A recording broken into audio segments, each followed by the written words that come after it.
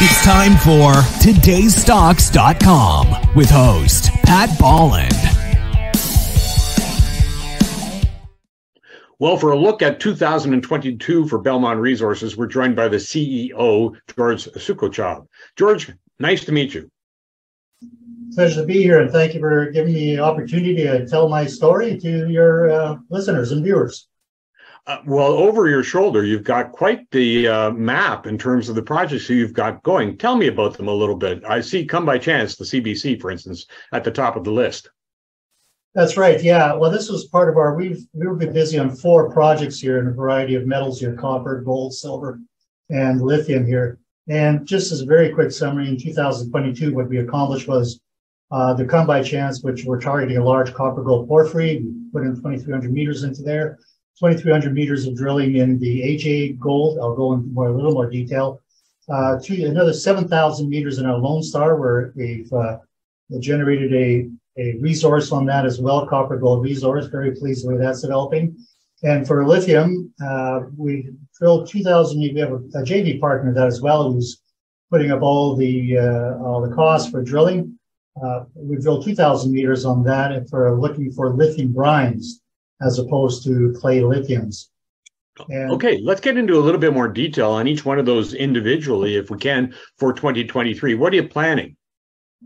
Well, starting off with our flagship project, and this is the Come By Chance, or CBC, we're targeting a large copper gold porphyry, as I've said, and we've done extensive IP and geophysics, and we've drilled somewhat 2,000 meters early this year, and it's targeting, and we're vectoring in towards the core of a potential large porphyry system. And so we have enough information now to know how to plan our 2023 drill program, and that's more of the core of the porphyry system. So we're very excited about that, and that's where the company's really focused on.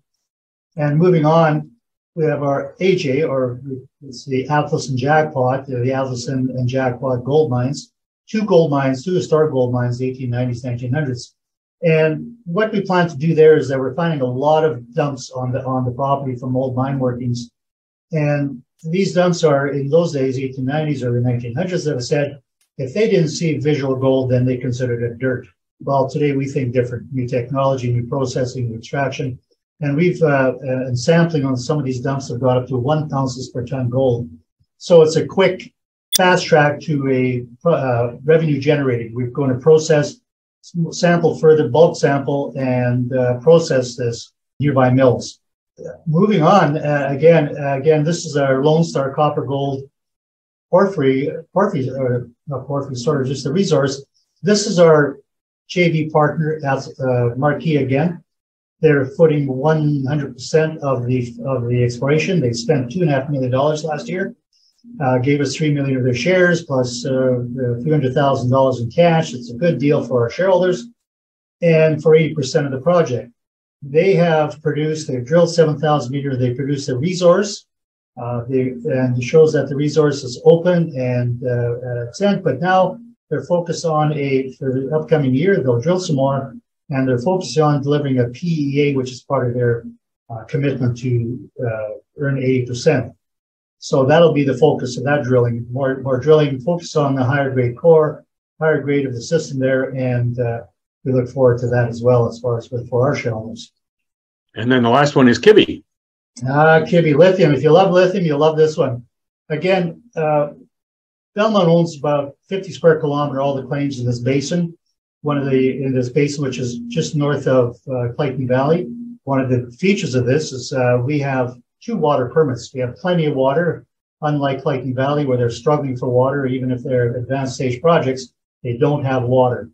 And we have plenty of water. We're developing, looking for the lithium brines, unlike not clays, but brines, which are deeper down.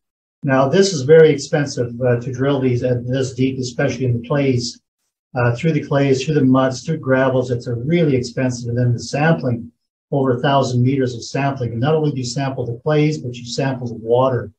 And so you're doubling your cost. And it really is if you don't have deep pockets, it can break a company, the drilling for lithium. But And knowing this, we brought in a JV partner, again, the Australian group, Marquee out of Australia. They said, we're glad to drill it.